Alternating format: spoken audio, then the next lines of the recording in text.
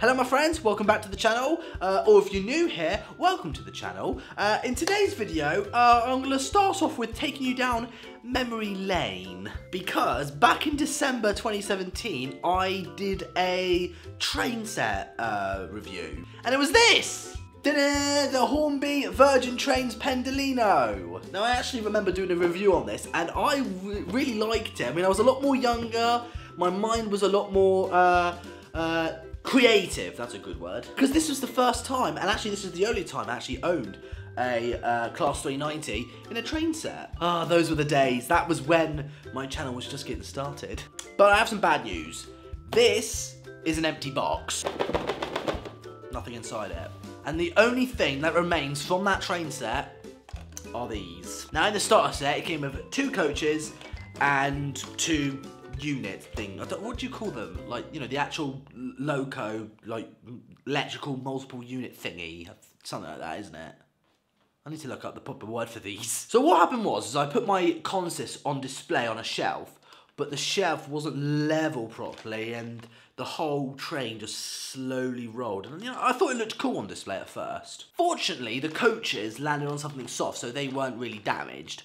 Unfortunately, the actual electrical multiple unit, the actual Pendolino train, landed on something hard, which was my floor. Bear in mind I was only 18 back then, and you know I didn't really know how to look after Hornby stuff, but unfortunately, yes, it got broken.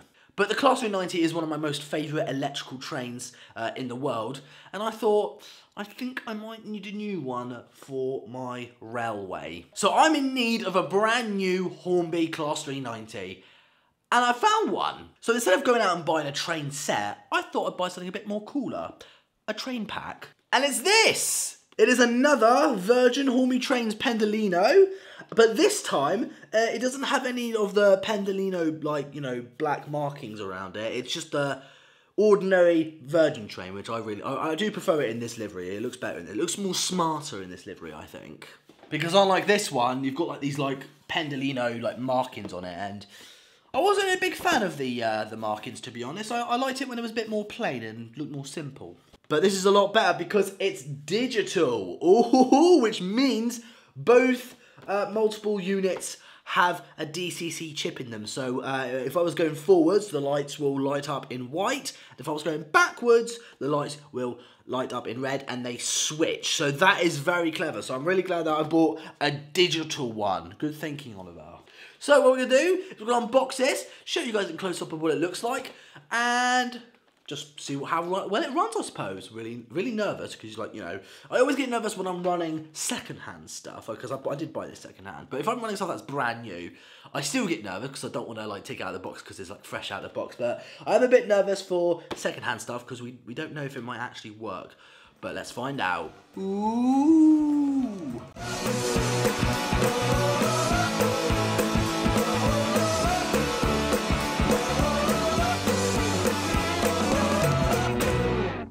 Okay, so this isn't my best camera work, but, like, you know, I'm doing the best I can since I'm doing this all by myself. So here it is in its box, obviously. I'll show you guys close up. It's DCC fitted, so that's fantastic, because since I'm, like, you know, well, my model railway is digital after all.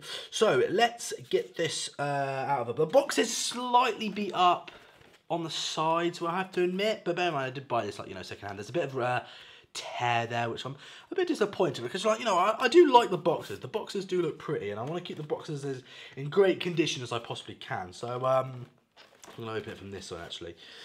Oh, it's been a long time since I've had a Class 390 once again. It's been like over, like, what, 4 years, 5 years? I don't know. I'm not very good at maths, but anyway, let's slide it out. Ooh, a bit squeaky. Okay. Ooh. Wow, I mean, for me, it's upside down, but for you guys, it's the right way up. So it's a bit weird for me to actually, like, see what it really looks like. So let's pop this box very carefully to one side. So the box is quite badly damaged, and I need to look after it very well, and that is what I shall do.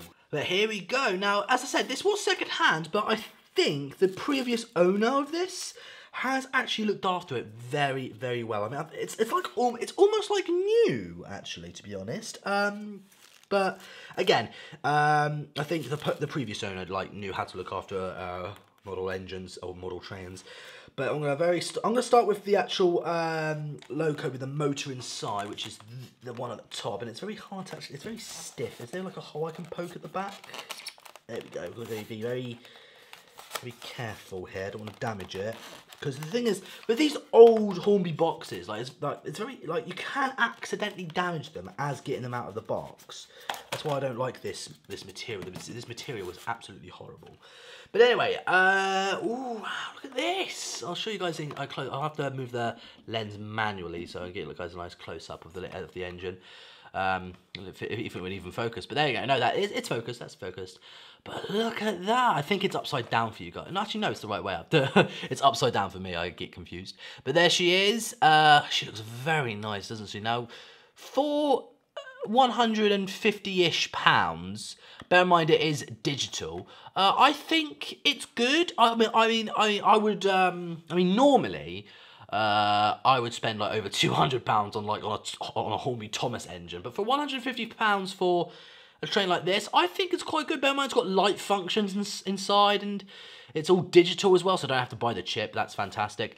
But look at the detail in the logo, and the thing is, I know these Class 390s are now in the Avanti West Coast livery.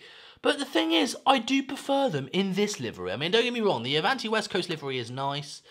But, these trains just look absolutely stunning when they are in the Virgin livery. I just think it just looks better in the old school red and the silver. It just looks so nice, and the window looks amazing. You can actually see in the reflection of the light, you can actually see the windows quite well there. And they actually look quite bright. I'm not seeing any scratch marks or anything. These things, this actually looks like it's like almost new. Actually, this was very well looked after, so that is fantastic. It's got a bit good weight to it, so that's good. So I'll put that to one side. And the next thing is the pantograph coach. Now, obviously, this is the coach where it gathers electricity from the overhead wires, and it's got a pantograph that can be raised, but I'll do that later on in the video. But obviously, this coach is exactly the same as the old coach, but obviously this is the coach where I got the train set back in 2017, and you can tell it's got this black square, well not square, but rectangle pattern on it, and I wasn't a big fan of that, but it does look nice. But you can't they are really nice to look at, these trains. I love these coaches so much. It looks like a high-speed train, isn't it? And it's very cold to the touch as well. I mean, again, this isn't my best camera work, but I think I'm doing okay so far. But I do like these trains. These are one of my favourite electric trains in the world. So I'm going to pop that to one side and get the rest out. Okay, so these ones are the ones that are quite well looked after, because it's still got the tissue inside the box. So that's fantastic. So I think this is it's got a nameplate on it. So I'll try and zoom in and see if this one's got a nameplate. What does it say? I don't think it will focus it. Are you going to focus? No. Oh God, no. It's definitely not going to focus. Let's see what it says. Virgin Star. Okay, that's what it says on there. If it will ever focus, it says Virgin Star. It's cool that this coach has got a nameplate on it. Bear with me. This is a bit of a faff, isn't it? Oh my God. There we go. Okay, so this one is just the dummy car, but obviously this one still does have a light function, and it still has a digital chip inside. But this is just the dummy car, but that's good. So what I'm going to do now is I'm going to show you guys these engines in close-up and see what they look like. And then we can see what they look like when they're running. Because I have spent a long time on my model railway project of building scenery and stuff. So I think it'll look good, like in the countryside, in the grass and the trees in the back. I think it's going to look really nice when this is running. Ooh, I can't wait. So let's see what these guys look like in close-up, shall we? Okay, so now we're going to have a quick close-up of the detailing on these models. I'm not for one really to point out all the details and what looks good or what doesn't. But I just think the paintwork looks amazing. I mean, I do like the red and silver, and I do like the grey and white stripy doors on the side, and I just love the Virgin logo on the side. It just looks so good. The headlights have got some fantastic detail. Now, the one thing I'm not too sure about is the plain plastic shiny window on the front. It's just a bit of plastic. It would be nice to have a like actual like see-through glass so we can actually see inside the cabin, like have a bit of cab detail and stuff. But I guess with all the the wiring for the lights and stuff, I don't think there would be enough room to fit a cab inside. So I guess I'm gonna have to. I guess I can live with that, I suppose. But I just wish it would be nice if we had some like cab detail inside these high-speed trains. But if I'm willing to sacrifice cab detail for lighting, I think I would prefer having lights on these trains rather than cab detail, I suppose. Because because I'm autistic, I'm very fascinated with things that do light up. That's just the way I am. But now I think it's time to put this on the tracks and see how well it runs. Ooh, it's very exciting. Okay, so there she is on the tracks, and it's time for the big test.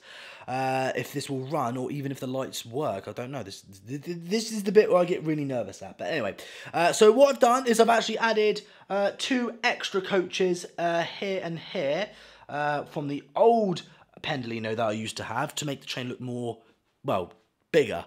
It looks good. I think it looks fantastic. Let me know in the comment section down below of what you guys think. This just looks so cool. I'm so excited. Anyway, first things first is we need to do a special light test to see if this thing actually does have a light function. So, I've programmed it to be engine 12. Don't know why, don't ask me. Okay, so we're going to go function 0. So we'll press 0 and then function and see if the lights work. Aha! It works, but does it work on the other side? I need to actually check. Hold on. Gonna squeeze past the camera. So we have working lights from the front and the back, or back and front. Anyway, but let's put it in reverse quickly and see if the lights will change from white to red. Oh yes! Oh yes! Okay, that's good. But now if we put it in forward, does it actually move? So we'll give it a bit of power. Oh my goodness.